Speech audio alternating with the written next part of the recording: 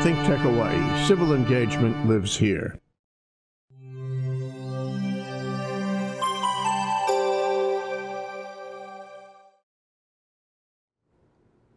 Aloha, and welcome to What's on Your Mind Hawaii.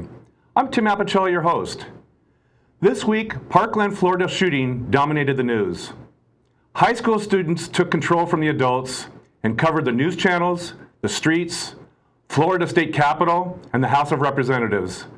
The issue of semi-automatic gun control, increased background checks, and age limits placed on those who can purchase a semi-automatic gun was raised. Additionally, the idea floated from President Trump was to arm 20% of all teachers nationwide with guns and provide them training to act as the first line of defense to protect students in the event the school was invaded by a shooter. As you can imagine, the idea of arming teachers versus a ban on automatic rifles, especially the weapon of choice for shooters, the AR-15, has raised emotions and a national argument. In yesterday's Star Advertiser, the Big Question survey asked the following: if they volunteer, should trained teachers be allowed to conceal or carry a gun into school? Out of 1,419 responses, 64 said no, it's a bad idea. 30% said yes, it will help boost school security, and 6% had no opinion. Where do you stand on the issue? Feel free to contact ThinkTech Hawaii and let us know, or What's on Your Mind Hawaii, that's all one word, What's on Your Mind Hawaii @gmail.com. We'd like to hear from you, and we'll share your thoughts on the next show. On the issue of guns in our schools, our interviews are with 2 Honolulu residents and 1 preschool worker. Our last interview is with a longtime Hawaii surfer who wanted to share what was on his mind about Hawaii losing the pipeline master of the Vans Tripple Crown Surfing Championship.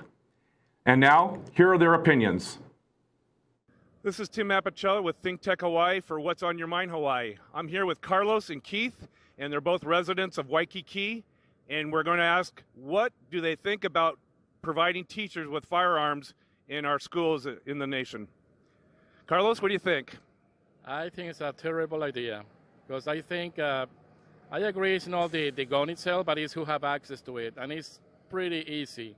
I don't know what's the problem to have minimal background checks or whatever they want to do to control who's going to get access to those, and pay attention to the signals. You know, there is a lot of communication given to the FBI this time, and we're neglecting that kind of things.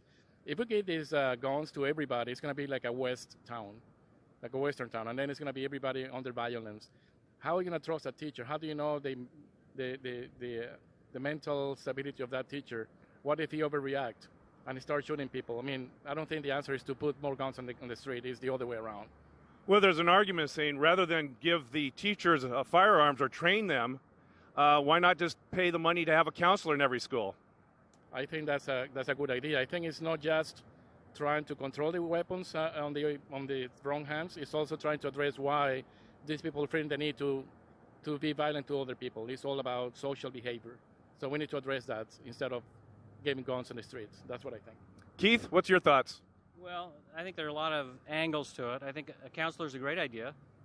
With the idea being that we're proactive and we try to identify the risks in advance.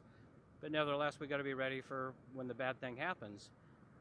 I think if a teacher is maybe retired military or has experience using a weapon and they're comfortable, and they qualify with all the requirements associated with a concealed weapons permit, which is impossible to get in Hawaii, it might make sense. But I don't think the expectation should be on the teachers to have weapons and protect the students.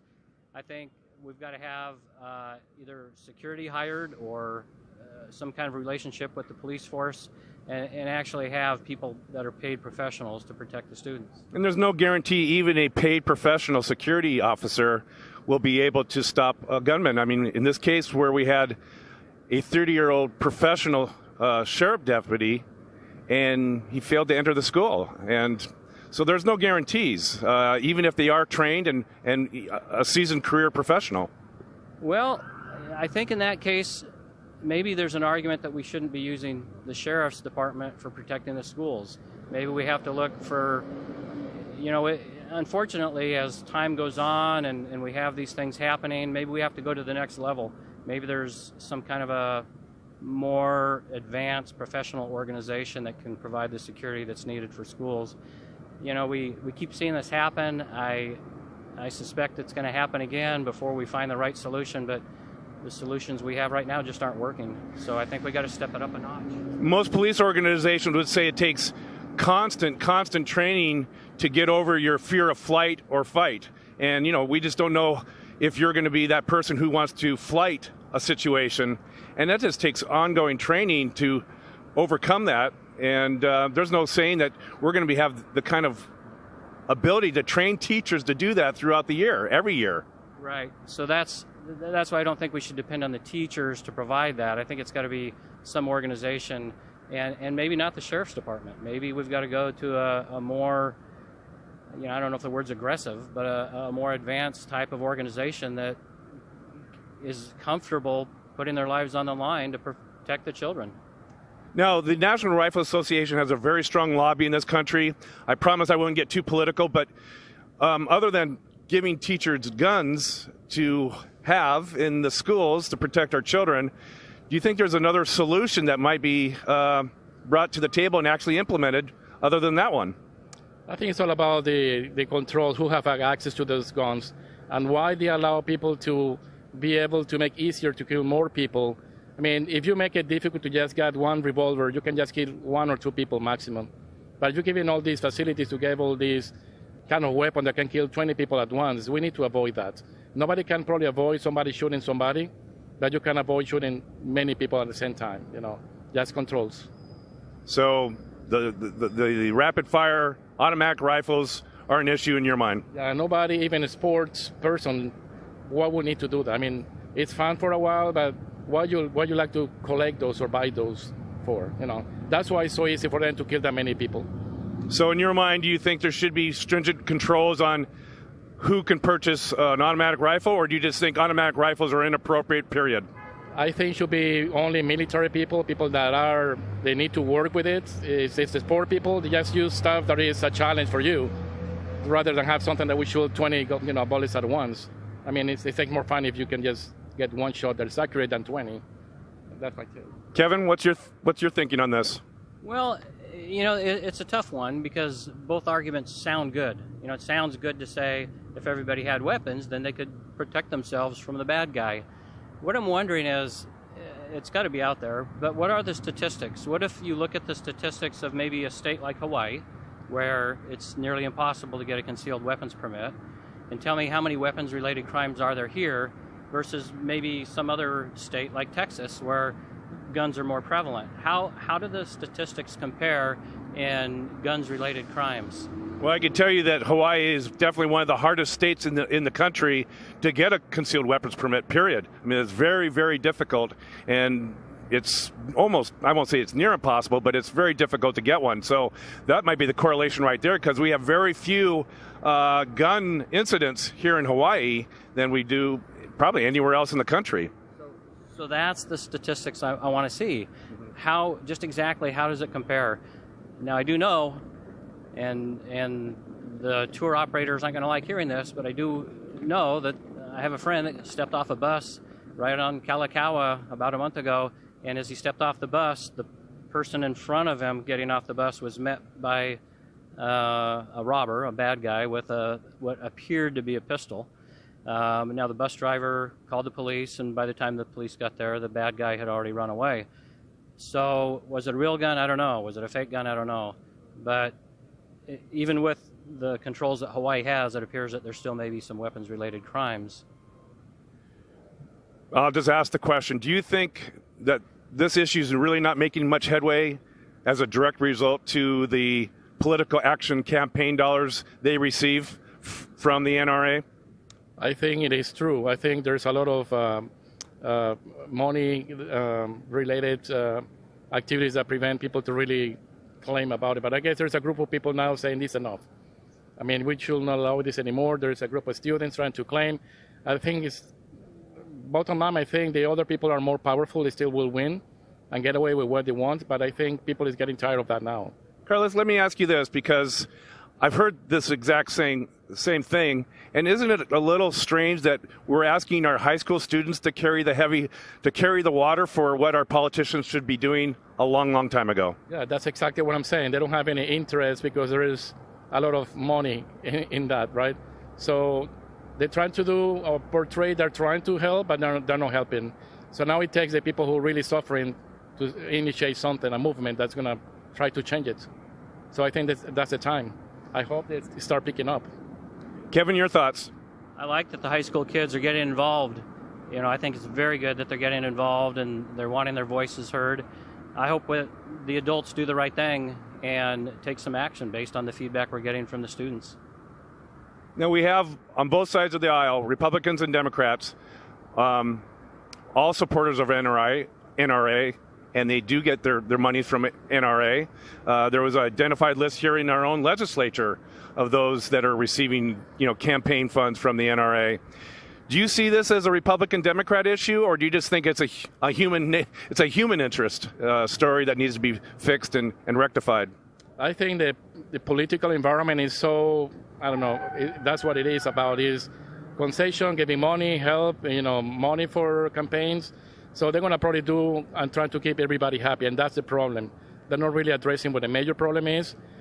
This morning I was doing some news, and some of these companies are now trying to cut links with the NRAs, talk about like automobile companies, rental companies, hotels. That's a good start. That's promoting from probably these students initiating a movement. I'd like to see more of that. And finally, politicians will not do anything unless they feel the pressure from the people. And when the voting time is around, they're going to listen to the people. And there's election this year, which should take advantage of that.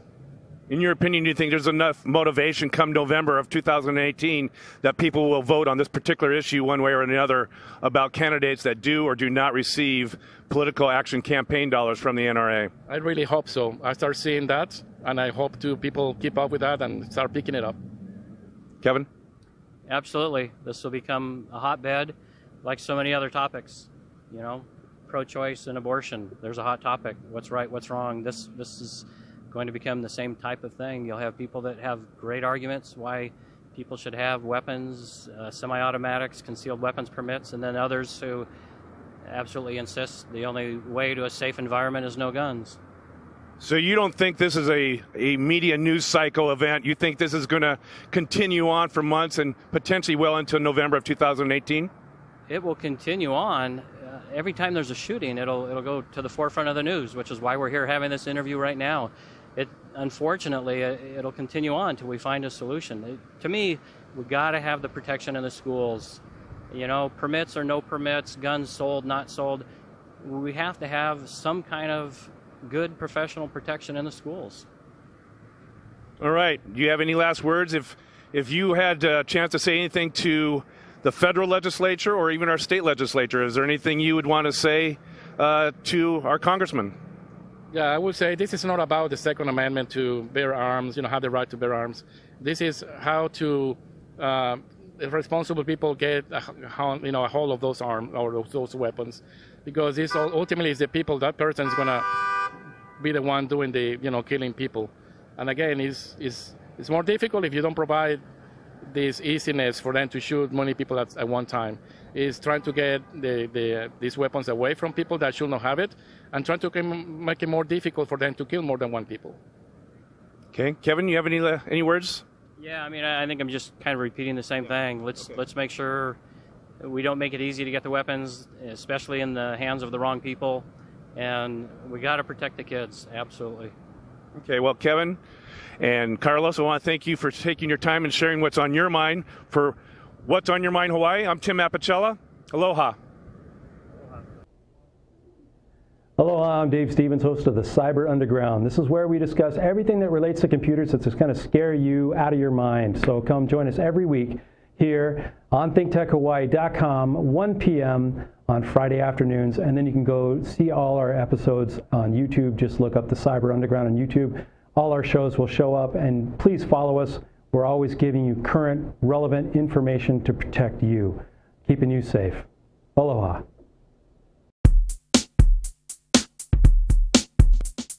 I'm going to the game and it's gonna be great. Early arriving for a little tailgate. I usually drink but won't be drinking today cause I'm the designated driver and that's okay. It's nice to be the guy that keeps his friends in line, keeps them from drinking too much so we can have a great time. A little responsibility can go a long way cause it's all about having fun on game day. I'm the guy you wanna be. I'm the guy saving money. I'm the guy with the H2O and I'm the guy that says let's go.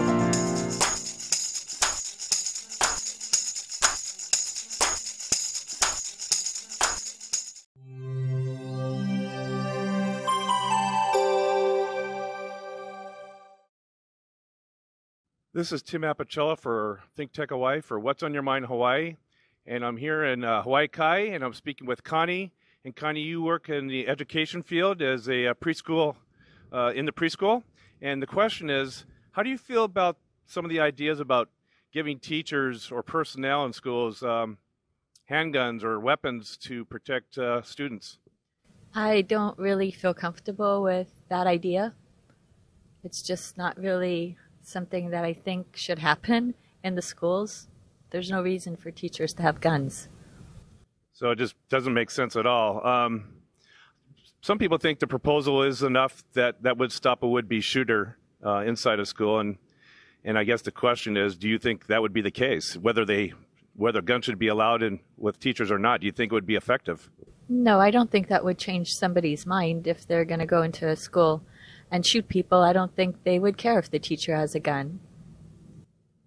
In the case of Parkland, there was a sheriff who had 30 years experience as a trained security personnel, and he had his weapon with him and yet failed to go inside the school to stop the shooter. So it really doesn't matter how much training or what you have. It's a question of whether or not someone's actually effective at stopping the shooter. And so that might be your point. Do you think that's your point? Yeah, because I don't really think that a teacher would want to pick up a gun. And, yeah, they're there for the safety of the kids, but I don't think most teachers would want to have a gun anywhere around the kids. And I don't think, I don't think it would matter at all. Do you think it'd be possible for accidents to happen when you have a loaded weapon? Yeah, of course, that's one reason that they shouldn't have guns in schools. Accidents can happen. But also, I don't really think that people should have guns. It's not something that I believe in. One idea was, rather than go through all the expense and trouble of training teachers all the time, really the problem is with students that have some, emotional issues and problems. So the one idea was to take that budget that would be set forth to train teachers on how to use weapons and buy the weapons, is to take that money and actually provide a mental health professional in every school. That sounds like a better idea, maybe. Yeah, I mean, but is the troubled child really going to go to that person? Yeah, that's the other question. Like, if there is a troubled child, is he really going to go and seek help? I think they're too into the media, social media, and most of the time they're kind of withdrawn and don't have a lot of friends, and so I don't think they're going to seek help.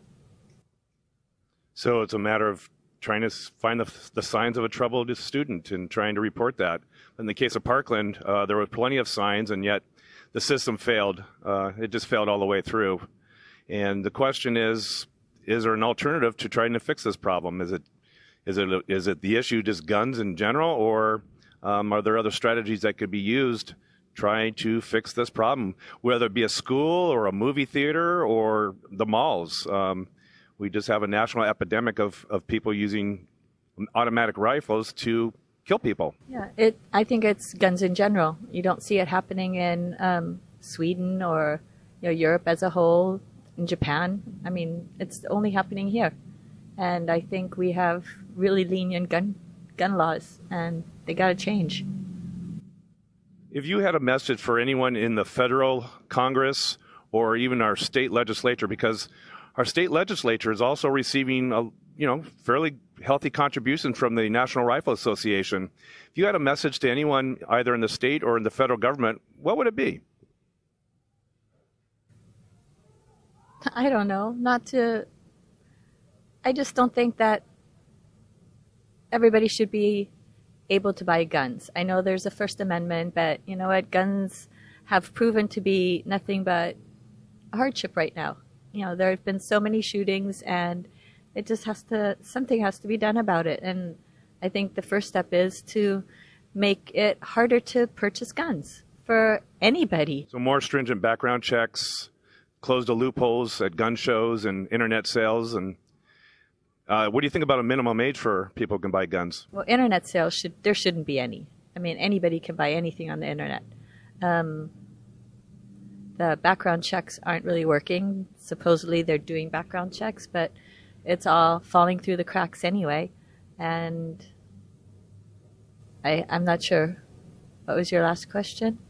Well, there's also the fact that we had the age. Yeah, I mean, I guess if you're gonna, I just don't believe anybody should buy guns. But if there has to be an age, I guess 21. I mean, 18's too young. Yeah, you're not really an adult. 21. I mean, in my opinion, nowadays you're not really, thinking as an adult at 21. Okay, well, I appreciate very much your willingness to come and speak to this issue. It's not easy, particularly in light of the Parkland shootings, and we appreciate it, and thank you for appearing on What's on Your Mind Hawaii. Okay, thanks. This is Tim Apicella with What's on Your Mind Hawaii for ThinkTech Hawaii. Aloha. I'm Tim Apicella for ThinkTech Hawaii. This is What's on Your Mind Hawaii, and I'm with Jimmy, and Jimmy's a surfer for a long time here in Hawaii, and we're going to talk about what the impact is of losing part of the Triple Crown, which was the pipeline. So, Jimmy, you have some feelings about it. So tell me what you think about losing that kind of important aspect of the Triple Crown. Well, I have both sides kind of on my mind. It's a good thing and it's a bad thing. I mean, most of the people here, they appreciate winning the Triple Crown for sure, because this is the Mecca, this is Hawaii, this is where it ends, and it all boils down to this, and that's awesome for future surfers that want to inspire to be like those guys, or want to try and surf like those guys and try and share, what they've learned through what they've taught them. But I also feel on the other side of the realm is that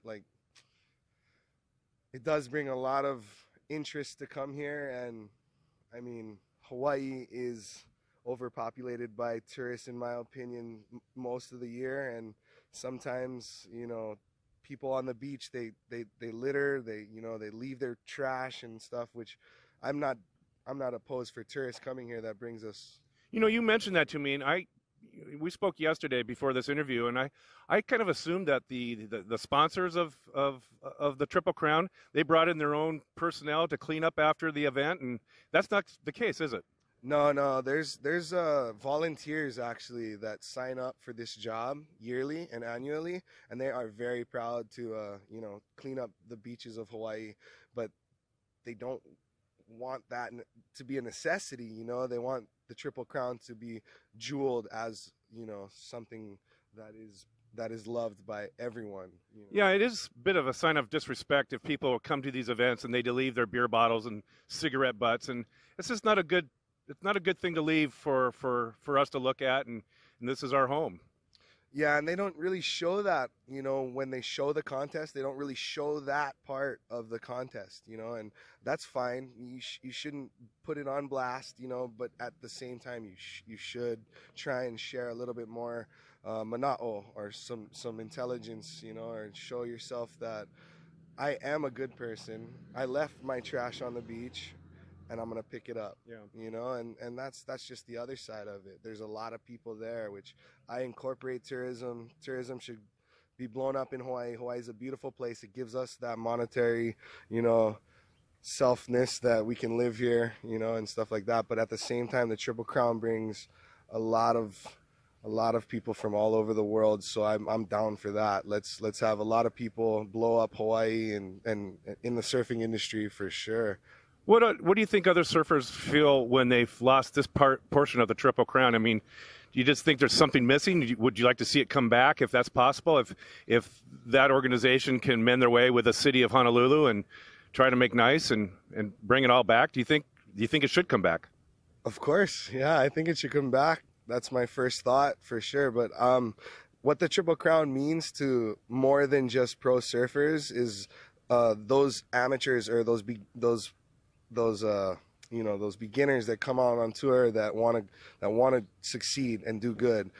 Sebastian Zietz is a great example. He was a rookie on tour. He won the Triple Crown as a rookie. That's amazing. And being from the island of Kauai, it's like that's awesome for our island as well. It's going to attract more surfers to want to surf there and stuff like that. He didn't win the whole world title, but he did win in Hawaii. And that's an important aspect, is that it's an opportunity for local surfers to show how good they are during the Triple Crown event. And if they take a third of it away, does that kind of diminish a little bit on the luster of the Triple Crown? The Double Crown doesn't make sense to me. I just, I'd rather have a Triple Crown and end it pipe. I mean, pipe is where everyone grows up, looks in the magazines. They grow up from Australia, from Brazil, from Africa, from South Africa, from West Oz, from Oz, everywhere, all over the world. They look at that as like they want to surf the pipe. So explain to those who aren't familiar with Hawaii the different beaches that the Triple Crown takes place at, and kind of run us through each beach and why that's unique in its own way. Well, my opinion, Haleiwa is a nice, starter to introduce you to the North Shore.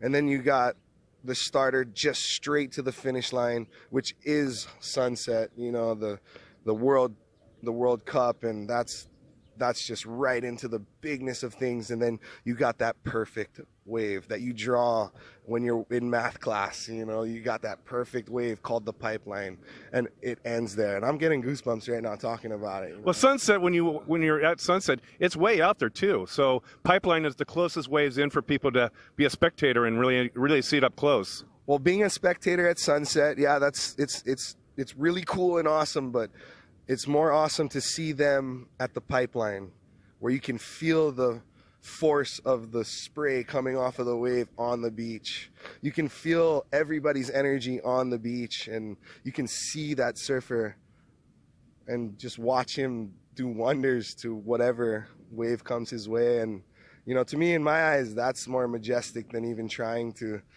win a Triple Crown, is just to experience that moment as a spectator, as a athlete, as an announcer, as anyone like that.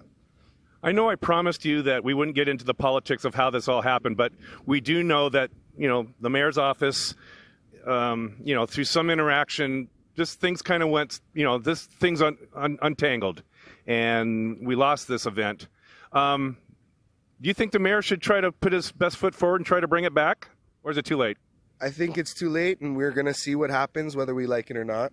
And I think that maybe in the future, he's going to recognize that, wow, that did bring some prosperous fortune to our islands and to our island, So, I mean, I'd hope that he would recognize that lost feature and recognize it as an international feature more than just like a island kind of vibe. It's not just an island kind of thing, and I don't know, maybe the waves are going to be too big next year. Who knows? Maybe he's keeping some surfers safe. I don't really know, So I bicker with both sides, and I don't try and, express too much anger or too much thought about it, because I really want to see it happen, but whatever's going to happen is going to happen. And I mean, this kind of falls on the heels of the loss of the Eddy and the sponsorship for that. And how does that impact? I know that's what's the topic that we were talking about, but how does the sponsorship loss of the Eddy impact you, and what do you feel about it? Well, I mean, I buy Quicksilver clothes, so I'm from Hawaii. I buy Quicksilver clothes. I support them, so they supported us for that long, and sometimes it's not my choice as to what corporate wants to do. And, whoever's in charge, man, if you see this right now, I sponsor you if you sponsor me, and come back to Hawaii with the 50th Eddy. Yeah. All right. Well, Jimmy, I want to thank you for spending your time on presenting your opinion on what's on your mind, Hawaii. And we all hope it comes back. So, my pleasure. Hey, thank you very much for your time. No problem. This is Tim Apicella. What's on your mind, Hawaii? Aloha. That's all we have for this week. Come and join us on March the 13th for our next What's on Your Mind Hawaii. Aloha.